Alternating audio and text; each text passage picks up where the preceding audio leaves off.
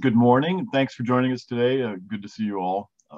So at Snohomish County, we're really continuing to focus on vaccinating as many of our residents as quickly and safely as possible. That's our priority.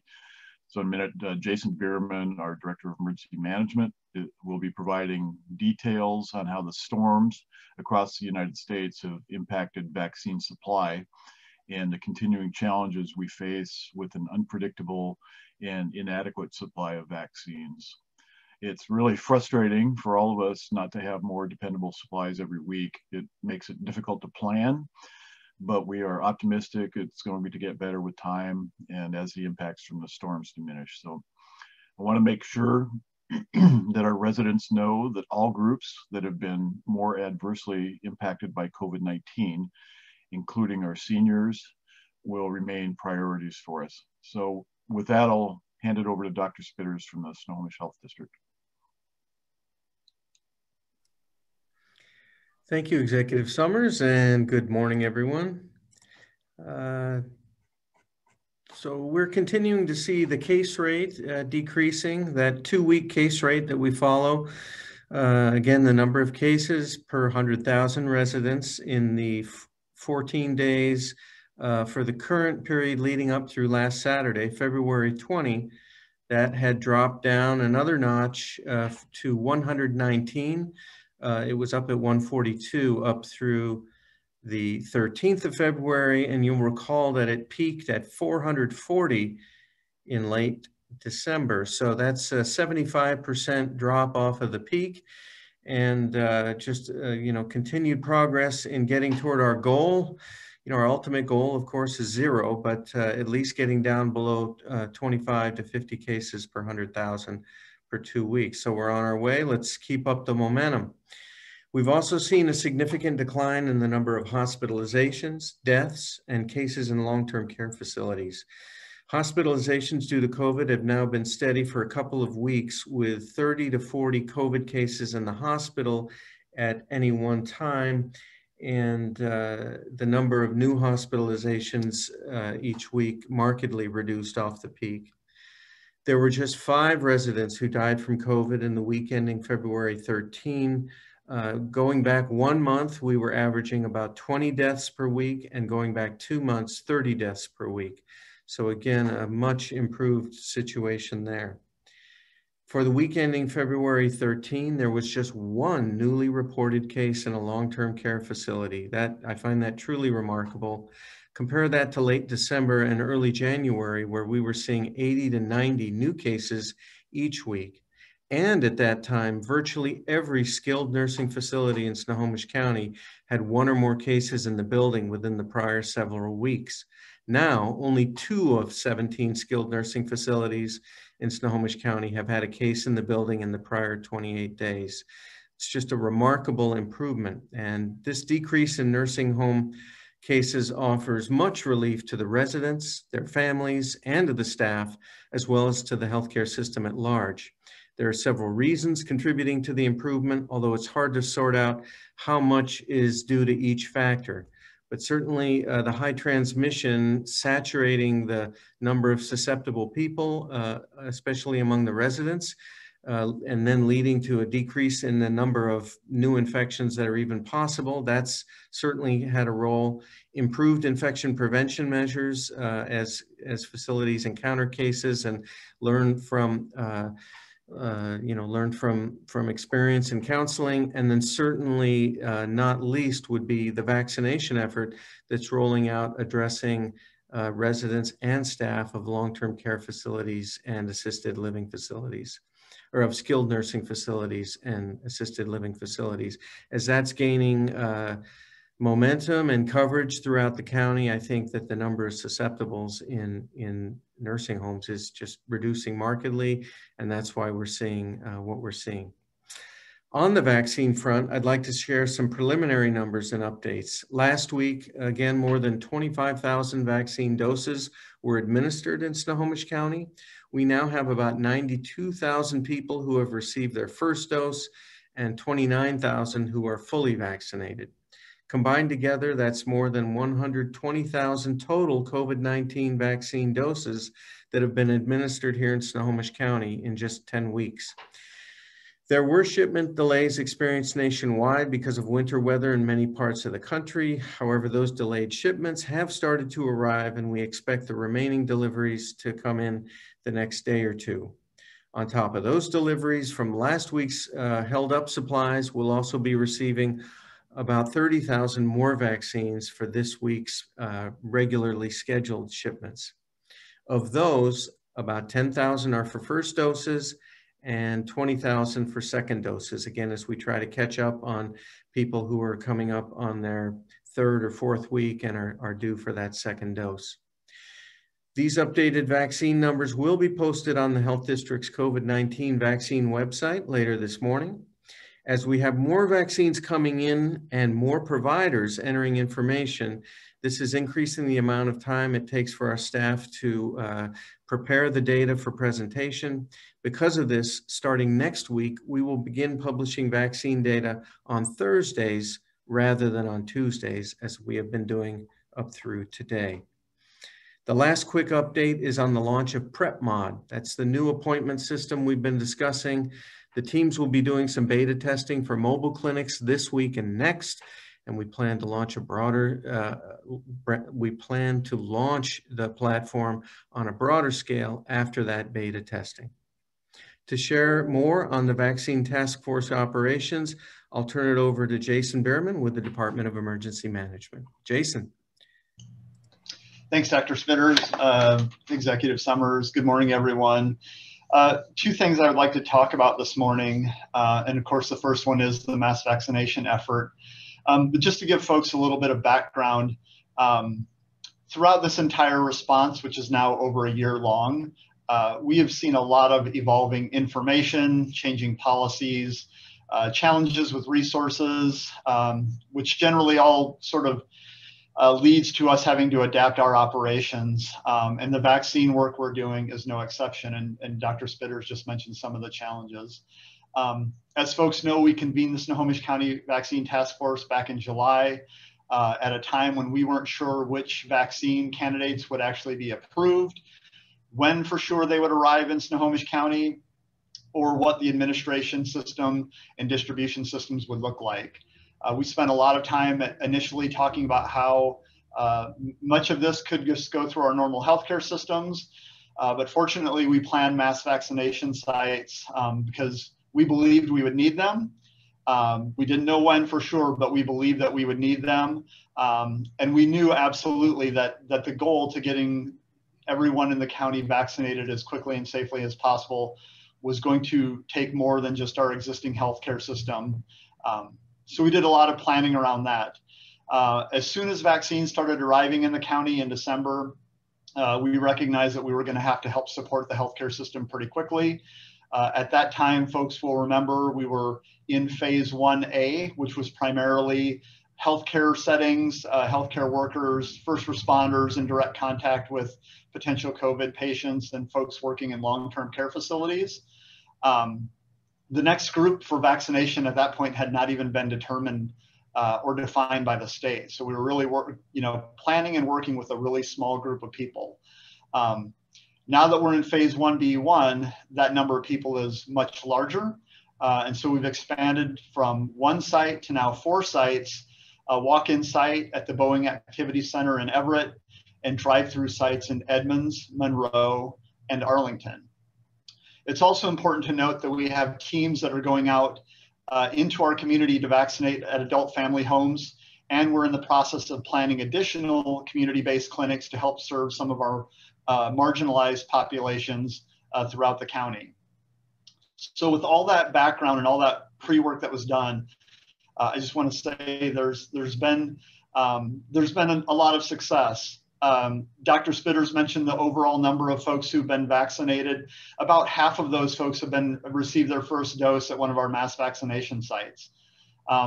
We know we're still a long ways off from getting the over 600,000 Snohomish County residents that we know will want to be vaccinated, actually completely vaccinated, but we're making good progress. Our long-term care facilities, staff, and residents are getting vaccinated through a combination of a federal pharmacy program, and our mobile resources that we've done in partnership with our fire and EMS teams, along with private providers and those who make it to our mass vaccination sites. In Snohomish County right now, all 18 of our skilled nursing facilities and our 46 assisted living facilities have had on-site vaccination clinics. And of the 615 adult family homes in our county, we believe by next week, at least the first dose will have been administered in all 615 of those settings. That's a pretty big accomplishment in a pretty short amount of time. Dr. Spitters mentioned some of the challenges. We have been focused for the last couple of weeks on getting information out to folks about getting their second dose. The state has really emphasized folks getting their second doses. We are working to launch a new registration system called PrepMod, which he mentioned, and that we believe is going to vastly improve folks' ability to sign up for first and then get signed up for second doses. We've done work to make sure that we have consistent times for when appointments get posted, consistent times for when our clinics are open and operational. And we're also expanding staffing and capacity at our call center. So folks who have questions, who may need help in other languages, and or are just unable to register online because of technology challenges, we're expanding the capacity so that you have a number where you can call in and get assistance from us. We know there have been other hurdles. This is an operation at a scale that we haven't done, quite frankly, in terms of vaccines. I think Dr. Spitters maybe would even say probably since the last large pandemic back in the early 1900s. We have partners working at every level of government. We have policies that impact us at every level of government. And so no matter how much we planned, and we planned quite a bit, there are things outside of our control and things that have happened that we couldn't predict. First and foremost, as folks have heard me say, and I think both the executive and Dr. Spitters, is vaccine availability and a predictable vaccine supply. That has been our biggest challenge. How much vaccine comes into the county drives how many sites we have open. It drives how many staff work at those sites. It drives how many auxiliary staff are needed to support them. And sometimes that literally changes day to day. We're really grateful to our partners for their flexibility and ask the patience of the public and hope that they understand that outside of our control is sometimes how we have to react to our ability to have some of these sites open or closed. The weather has played a part. We've had weather delays with vaccine shipments in the last week, which has led to most of what would have been week 10, which was last week's allocation, and now arriving at the same time with week 11. That means essentially we went from last week, a fairly low number that Dr. Spitters mentioned, to a large number of vaccines in the county. To get ready for that, we are prepared to, for example, at our Arlington site, to up capacity for the next few days to 1,700 appointments per day. And by the end of the week, to have the capacity potentially even up to 3,000 folks per day. That's a lot of folks going through. It requires a lot of staffing, a lot of coordination with the local jurisdiction, and again, a lot of patience as people go through the system. I will say that from the beginning, I mentioned appointments, not doses. We did make a decision early on that we would only open appointments when we had vaccine available, and that has been a hurdle for many people. We know that is frustrating. Again, that's based on supply. We only make vaccine appointments available when we actually have vaccine in hand. We know there have been some issues with the way the phasing has been set up and the prioritization. We ask that folks please do wait for your phase. If you see that you might be eligible to register, or you see the opportunity to register for an appointment, but then you realize that you're not eligible, please save that appointment for someone else and share the information so that they can get their appointment set up. And if they do need help finding an appointment or signing up, please have them contact the call center. Among all of that, the last couple of things I just want to touch on, I mentioned the weather. We've had wind blow over tents at our sites and staff scrambling in the middle of the night to set those tents back up and resume operations in the morning. The snow has played an impact, not just nationally on getting vaccine here, but in our need to shut down sites. And we've also had, and many folks have heard throughout the nation, some of the rumors and misinformation that has gone out. We've had folks that I believe are well-meaning who have shared links to our vaccination appointment sites, sometimes communicating that they are first come, first serve. Our vaccination sites are not first come, first serve. They are by appointment only. And when we have folks who either show up without appointments or overload the system and they're not eligible, that causes concerns for us and slows down our process. We've also heard concerns about folks who are getting vaccinated outside of the eligibility scope. That's not unique to us. That's not unique to the state. That's not unique to the country. It is something that we are working diligently to address. We have trainings and briefings for all the staff and volunteers. We require folks who make their appointments to attest that when they make the appointment that they are actually eligible, and we do check their IDs on site.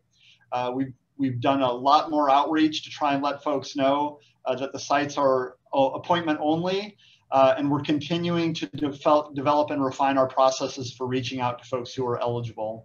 So bottom line, it's a lot of very complicated work, complex work happening in a very short period of time in the middle of a pandemic. We're aware that everything has not gone perfectly, but we feel that the amount of progress we're making is quite good when we look at where we were just a couple of short months ago with vaccines just having come into the county a couple of short months ago. And the last thing, and I apologize for taking up the time, but I felt I'd be remiss if I didn't mention from my team and from the emergency management community around the county, in addition to the vaccines, we are continuing to provide PPE. We've provided PPE to over 8 million pieces of PPE to over 570 different agencies. We've continued our partnership with strong partners like Snow Isle Libraries to get right now over 800,000 face coverings out into the community. We've distributed business kits, about 2,500 of those out to our small business partners. And we are still continuing to run Nourishing Neighborhoods, which has provided over 11,000 boxes of food to some of our most in need families. Partnered with the Boys and Girls Clubs to provide over 2.5 million meals and over 1 million snacks to kids that are there at the Boys and Girls Club, $1 million in support to the school programs, and of course the ongoing work at the isolation and quarantine site, where they have so far been able to safely isolate or quarantine over 300 county residents and make sure they had a place to be while they were waiting to either determine that they were going to be diagnosed with COVID-19 or to make sure that they weren't out in the community and inadvertently transmitting. So I apologize, Executive Summers, Dr. Spitters, I ran a little bit long, but there was a lot to cover. Thank you so much for your time, and I'll turn it back over to you, Executive Summers. No, that was great, Jason. Thank you so much. First question is, one of the metrics used to show progress on vaccinations is the rate of inoculations per 10,000 people. Snohomish County has consistently lagged behind most other counties, all the other large counties. Why is that happening? And I'll just kick it off and stand to be corrected, but supply has been the issue for us. We have had the capacity to deliver inoculations that far exceeds the amount of vaccine that we have. And also early on, it was clear that we were getting fewer doses than some other counties around the state. And we complained about that. And I think that's largely been corrected. But any other points, Jason or Dr. Spitters, you'd like to add to that or correct what I said? Well, Executive Summers, I agree with what you've said, and I would just add that that's not all of our low allocation early was some unfairness. It certainly was dissatisfying, but we per capita, King County, Pierce County have a lot more healthcare providers, and I think the long-term care facilities, that sort of thing. So in that 1A group, we just have a smaller population as a percentage of the total population. So we kind of fell behind in our allocations in part due to that, although that didn't stop us from, being the squeaky wheel and trying to make sure that we're catching up. And I as Executive Summers said, I think that things are improving, and So hopefully do much better as we go forward. The one other thing I'd add is, we're in a race and a competition against the virus, not against the neighbors. So that's, I have to admit, I had to look it up when you asked the question. Our real focus is on getting the people in Snohomish County taken care of as quickly as we can through the measures that Jason and his team are putting together, and we're meanwhile doing all of our other containment efforts. So this is no simple task, but we're really focused on Snohomish County and moving us forward as fast as we can. Anything to add to that, Jason? No, thank you. You both covered it real well. Okay. So based on the data, Dr. Spitters, do you believe folks took your advice and played it safe on Super Bowl Sunday? Well, I don't know the reason. I don't know if it was my advice or just their own good rational thought, or maybe we got lucky. But I do think that there was no impact of no negative impact of the Super Bowl on case rates, and so that's a great thing. I'm thankful to the community for that. And I think that, collectively we made a good choice as to how to enjoy that game, and hopefully we'll continue to do that with like temptations as time passes. Okay, one for Jason. Can you elaborate on the marginalized communities that the county will be trying to reach? Which communities are these, and will the county be using smaller pop-up clinics to target these groups? Yeah, so the marginalized communities, we do know there are BIPOC communities that have been disproportionately affected by COVID-19 in terms of their impacts. So Executive Summers, along with some others, reached out and we had a forum with a number of these groups, including the NAACP, C3, members of the Latinx community, a large number of groups to hear from them, their concerns. So we're doing that and working in close partnership with both the Health District and the Executive's Office of Social Justice.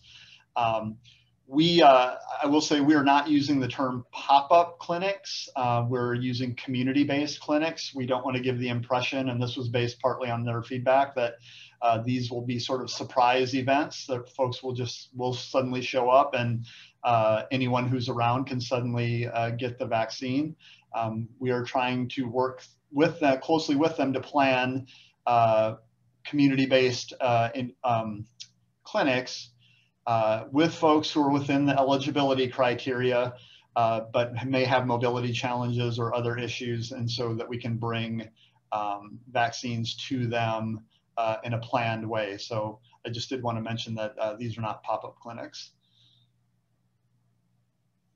Okay, I'll just add that based on the work we did during the census, we know that there are communities throughout the county that might have access problems. It could be access to the internet. It could be cultural issues, lack of internet in the home.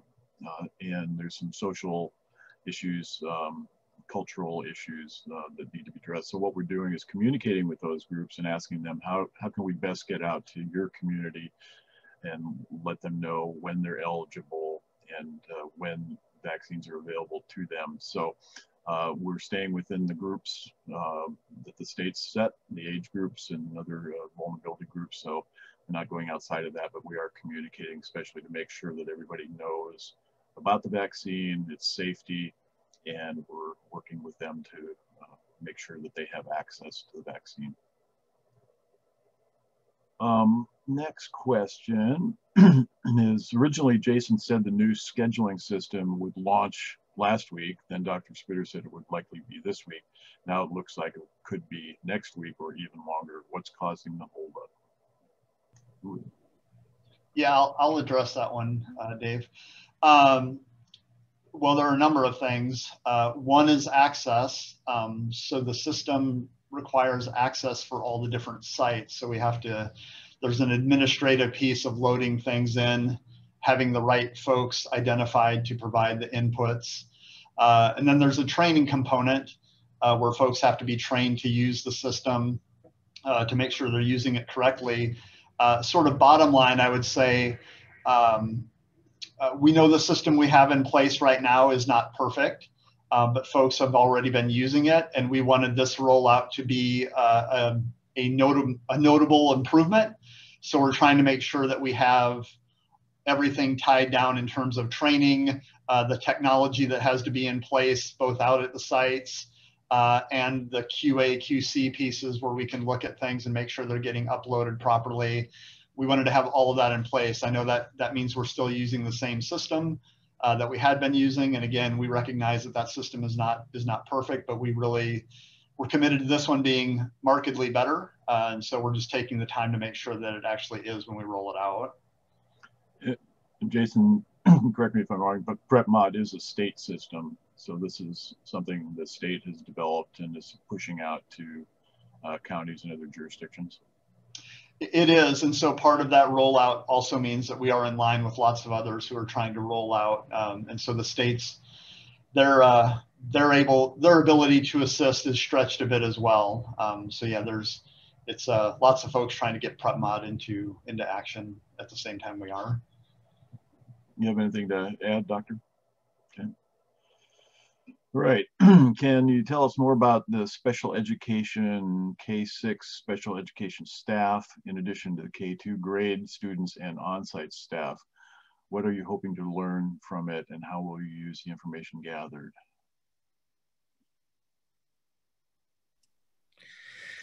I confess to not being certain what you mean by the special education K through 6, but certainly I'll just speak to the overarching strategy for safely getting students back into school, and that's to serve the neediest students first. That would include kids with intellectual, physical, or mental health issues that require face-to-face teaching, where remote learning is not going to help. And that's regardless of any age. And that's been, we've green-lighted that back from the beginning, whether the student is 5 years old or 15. And then to layer in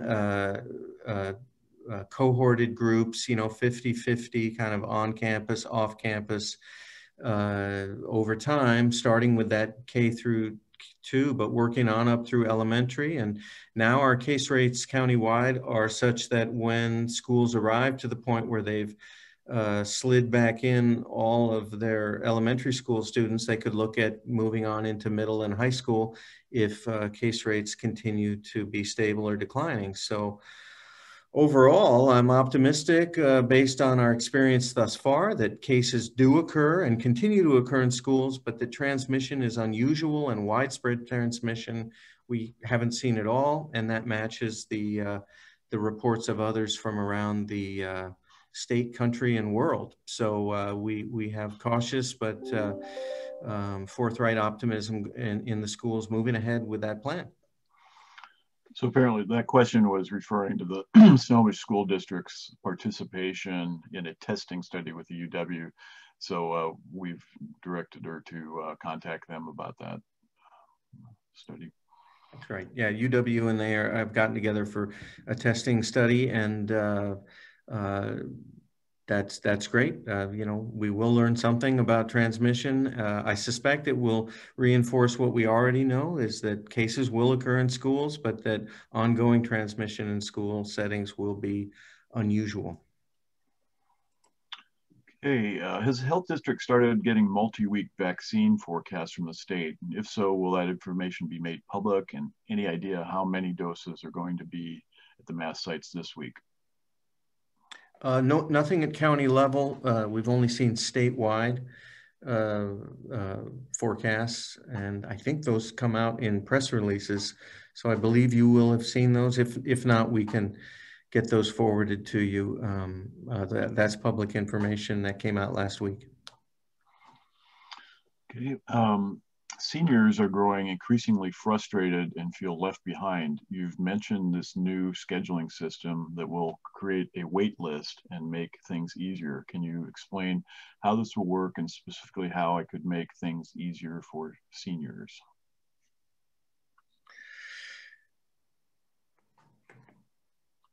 Well, I think the idea is that those that call in can have someone on uh, our hotline, our COVID-19 hotline, help them register.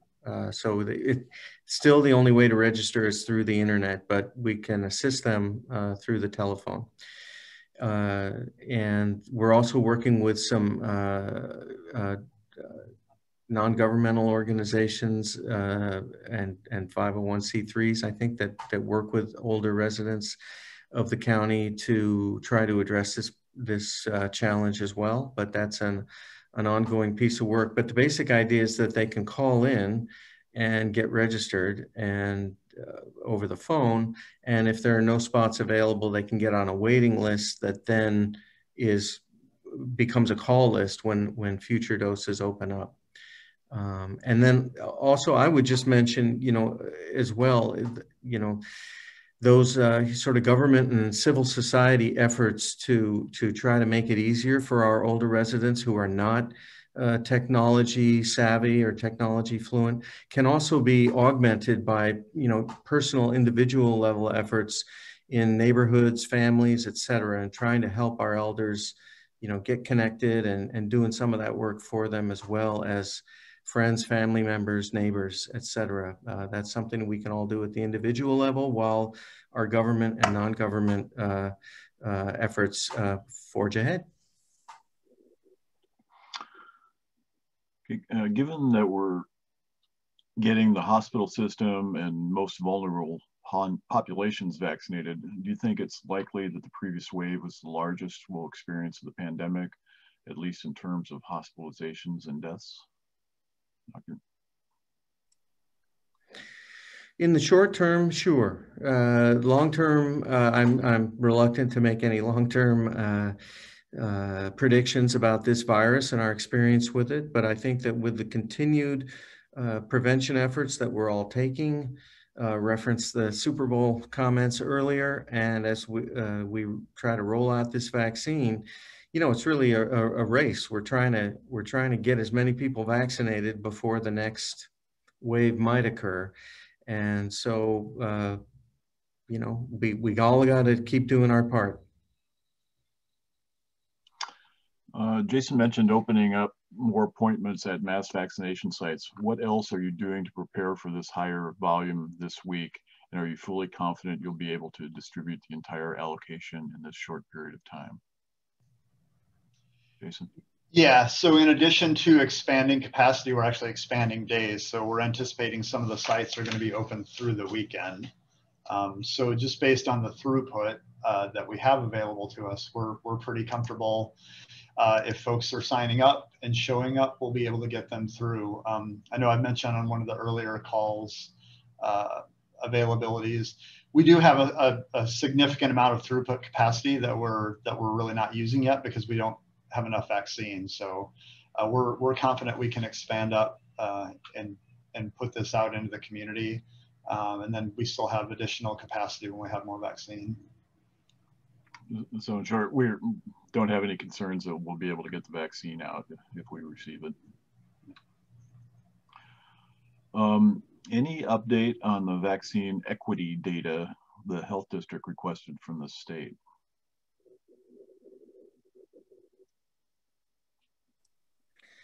Yeah, we're that database is a challenge for statisticians and epidemiologists to work with, just because when you've got so many different people entering data, it takes a lot of cleaning, we call it in the epidemiology world. That doesn't mean we're scrubbing or laundering it. It means we're Mount Lake Terrace ends up entered 15 different ways, and you got to figure out how to make that analyzable. You've got to clean that up. And so our team was working on that data set last week, and we should have something that's publicly visible by the end of the week or early next week to share. And then we'd probably repeat that effort monthly. It's such a substantial effort to take in that huge database, clean it, so that it's analyzable and then presentable. That doing it more often than weekly is going to be a misallocation of efforts. But we'll get something out toward the end of this week, early next week, and then about monthly thereafter. Okay, regarding the challenge to scheduling 2 doses for each patient, how long in between shots before the vaccine is considered ineffective? No one knows. We know that, efficacy really picks up about 7 to 14 days after the dose. You really see the experience of people who got the vaccine and those who got the placebo separating, with the placebo folks continuing to get cases and the vaccinated folks stopping getting cases right around 14 days. But how long that lasts, only time will tell. I would say, again, although I, not shy away from predicting the future, I would not be surprised that if we need periodic, annual, or thereabouts boosters for COVID-19, based on either waning immunity or changes in strains that are circulating, much like we experienced with influenza vaccination yearly. I would not be surprised if that's in our long-term future, but time will tell, and nobody knows right now.